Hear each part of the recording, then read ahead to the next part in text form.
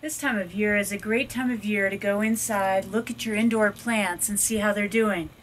These rosemary plants don't look very happy, so I'm outside repotting them in a larger pot. And I might even add some crystals at the base, because I've heard that the crystal energy helps in the plant's healing, and what have I got to lose? Another great thing to do with these plants is to sing to them, talk to them, love them. And so these plants look a little neglected. I've been busy with other things, and now's the time to really take care of these indoor plants.